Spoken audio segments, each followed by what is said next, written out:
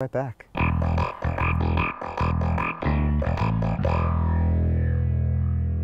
All right, now let's discuss organic fertilizers. Yeah. All right, Simon, let's just start out with, what's the difference? Yeah. What's the difference between salt-based and organics? Sure. I mean, like I mentioned about the salts, I mean, they are very convenient, and you're pretty much getting very consistent results time after time. With organics, you're accepting some variation. I mean, there's no question about it. You're also working with the natural environment, in this case, generally the soil, to get the most out of it. What about the source? The source material is very different, right? Yeah, it totally is. Obviously, a salt-based fertilizer is going to be manufactured either in a lab or in some kind of industrial factory. Yep. So, there is that to keep in mind.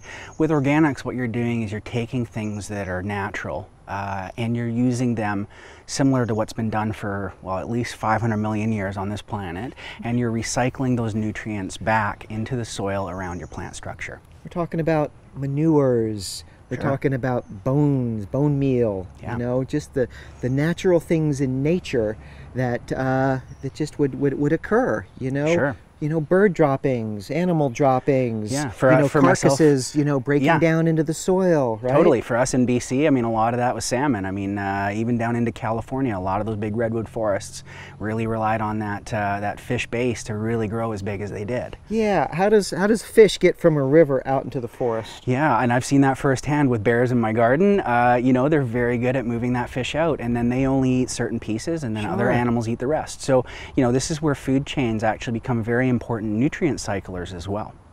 Interesting. Yeah. So the bear's out there fishing in the stream. Yeah. Pulls this thing out, takes it into the forest, eats what he wants from it. Yep. Leaves the remainder. That stuff starts to break down and just, Yep. introduces that organic material. Yeah, and when you're talking about forests, I mean, the fascinating thing is you can check the rings of trees to know just when there was a good salmon year. Organics have really built the planet around us, and gardeners have a really good opportunity to harness that energy and bring it into their own garden. Sure. Now, we had mentioned how salt-based fertilizers are immediately bioavailable to the plant. Yep. It's already soluble. But these organics, oftentimes they're in solid forms. Yeah, so I think that's a really good point, is there's a couple of different types of organics, and I think it's a good time to really just emphasize what I would think of as three. Okay. So what you would have is there'd be granular organics, and these are organics that are generally going to take a little bit longer to break down in the soil, really better for an outdoor gardener rather than indoors. Yeah. You're also going to have meals and powders, and that's what a lot of people will be used to mixing into their soil prior to planting. Bone meal, a kelp powder. Yeah, stuff like that. A kelp meal, right? Yeah. Absolutely.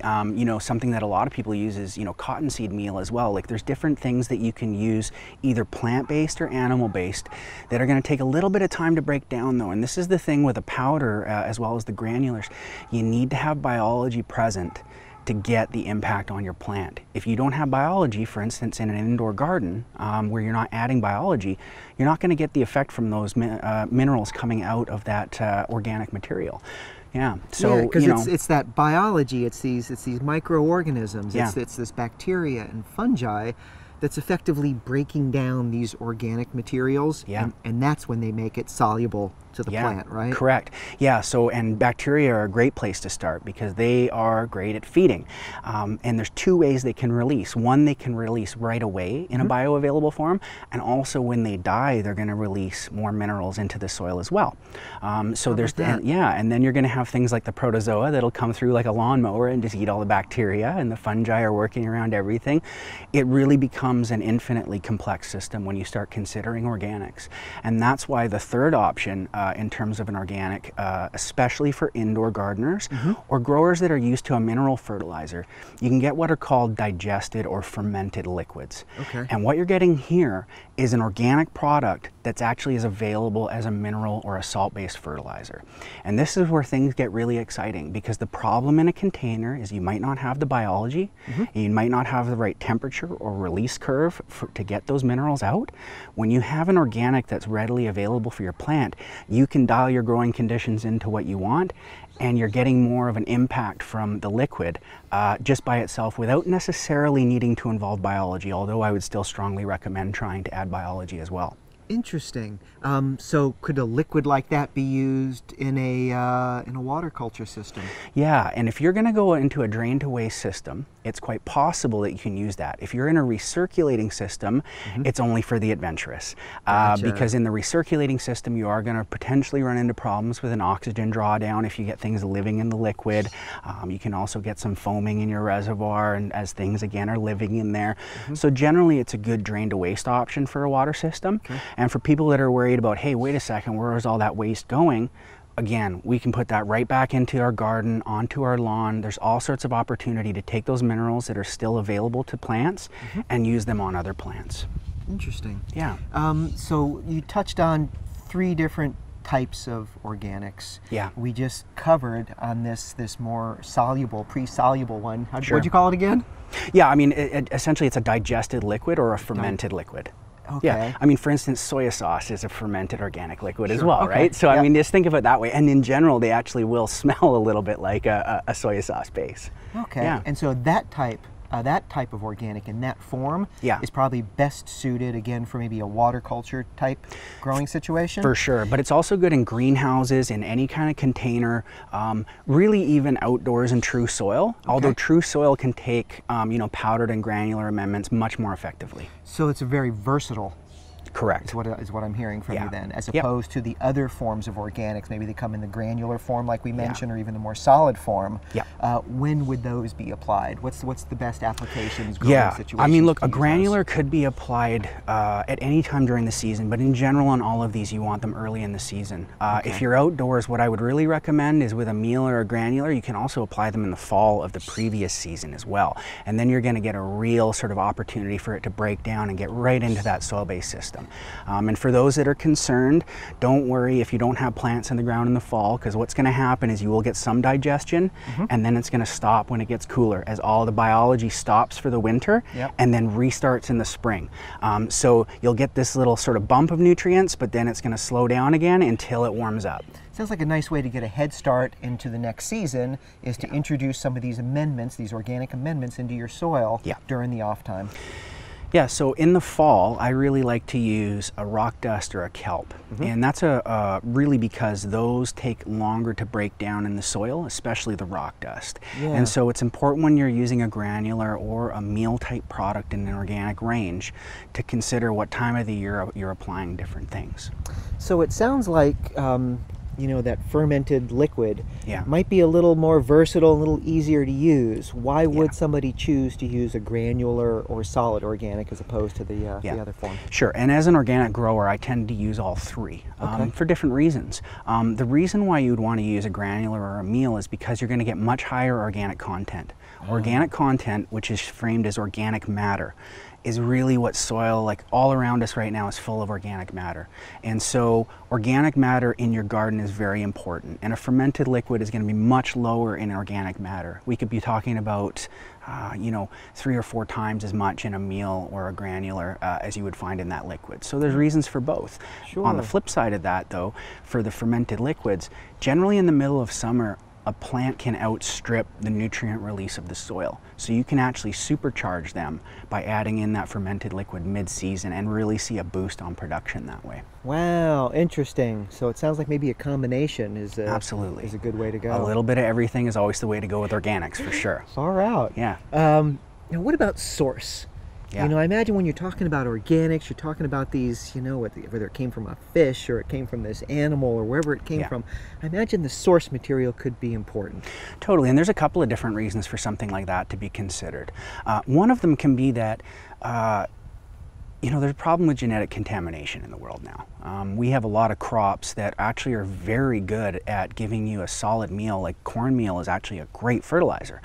But as everyone's aware now, a lot of corn is actually grown with modifications to, you know, take herbicide or whatever it might be. The GMOs. Exactly. So what you want to do is you do want to look for a certified source on a lot of these things because it's really important.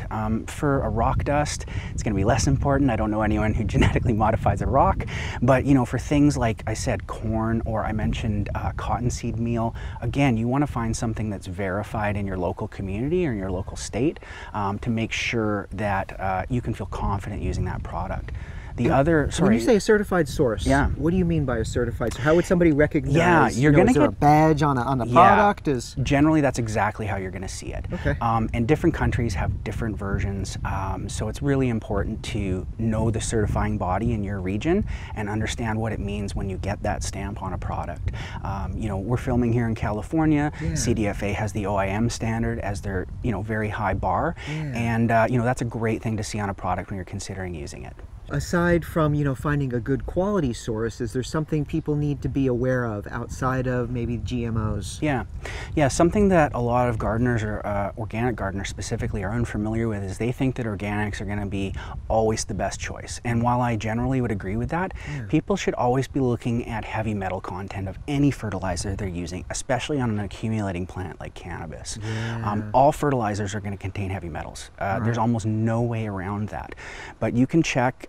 All labels in the United States should have an EPA address on them, and that'll show you exactly what the parts per million or parts per billion even are in that product.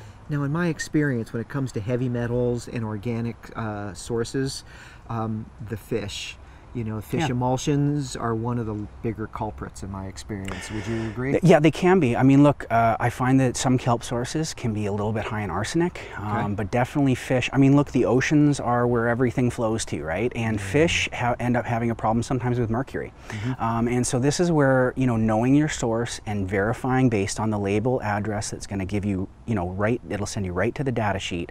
That's going to be a really important thing for people to consider, because to be honest, being organic still requires some investigation and making sure you're getting the cleanest crop you can. What I'm hearing from you, Simon, is that all organics are not necessarily created equal. That's true. Yeah. Well, great. You know, when we were talking again about salt-based fertilizers, we mentioned flushing and how important it is, you know, to flush, especially if you recognize certain signs. What about with organics? Is that necessary? Yeah, I mean, it's always a lot harder with an organic to flush out, especially if you're using a slow release product. It really will release until the end. If you're using those fermented liquids, though, where you're actually boosting the amount that's in the soil, you can really end up with a buildup of nutrients at the end, just like you could in a mineral fertilizer. So in the case of a container-grown plant, I would still recommend flushing at the end. Outdoors in soil, it's a lot more difficult to you know, flush nutrients out of soil. Probably not really a consideration at that point, but at the end of season and at harvest, you can assess whether you've added too much or too little fertilizer by the quality of yield that you get. Yeah, you know, and I personally, I look at the plant. I like to in the final about 3 weeks of growth on my plants in my garden, I just feed them pure water. Okay, I like to see a natural senescence of the plant, a natural yellowing of the plant, where it's using up the last of those nutrients that it has. I find it just makes for a smoother smoke. Yeah, for sure. And if you have the opportunity, I mean, a lot of people outdoors right now are growing in very large containers. That's a lot different than growing actually in true soil. So even in those larger containers, it's a great option. So plants actually have a nasty habit like we do as people. And so if I go to a buffet for a month straight, I'm probably going to end up packing on a few pounds. And plants actually do the same thing, because what they're thinking is, at some point I might be nutrient starved. So they'll actually take up nutrients and push them into tissue unconverted. Now this causes a problem, especially on something that you're consuming, from lettuce in the ground to cannabis, because now you've got unconverted fertilizer or minerals in your plant. So when you're flushing, even in an outdoor situation, what you're doing is you're helping the plant metabolize any excess minerals that have been caught up in its tissue. And so what you're actually getting is a cleaner product coming out of your garden, no matter what you're harvesting. Sure, yeah, I've noticed sometimes, you know, you're smoking cannabis, and if that ash is where I'll recognize some sort of nutrient buildup. If somebody didn't flush, it'll be this black charcoal ash. It's just kind of hard, as opposed to a nice fluffy, you know, white ash. And I'm certain that's what it is. It's just a buildup of the, you know, the fertilizer. Sometimes you can even smell the fertilizer if people don't know what they're doing. So, I mean, flushing out fertilizer is a really important part of growing cannabis. There's no question. Sure. Well, is there anything else you'd like to mention about organics before we move on? Well, I think one interesting thing is that one thing we haven't mentioned in either segment is the fact that organics and mineral fertilizers or salt-based fertilizers can actually be used together. Really? A lot of people think these are mutually exclusive clubs, sure. and it's just not true. In fact, some of the best options for container-grown plants can actually be a blend of the two.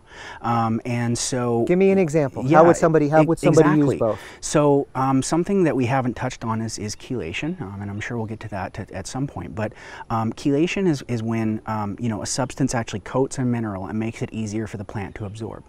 Okay. In an organic circumstance, humic acid is a very good chelation agent, and humic acid can be used with a chemical fertilizer to actually combine and make it better for the plant and easier to use.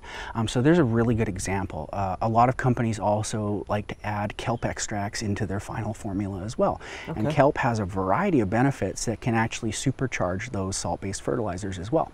So there is that sort of middle ground, and a lot of people actually are most comfortable in the middle.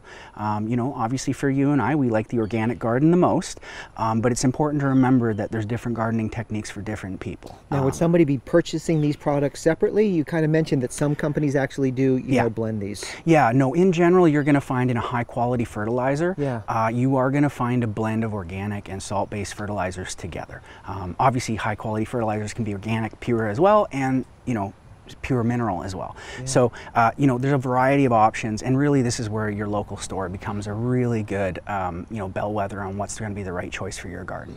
All right. Well, excellent. Thanks so much, Simon. No problem. This was highly informative session we had here today, man. It's a pleasure. Hey, thanks for joining us on this discussion on salt-based versus organic fertilizers, and we'll see you guys next time.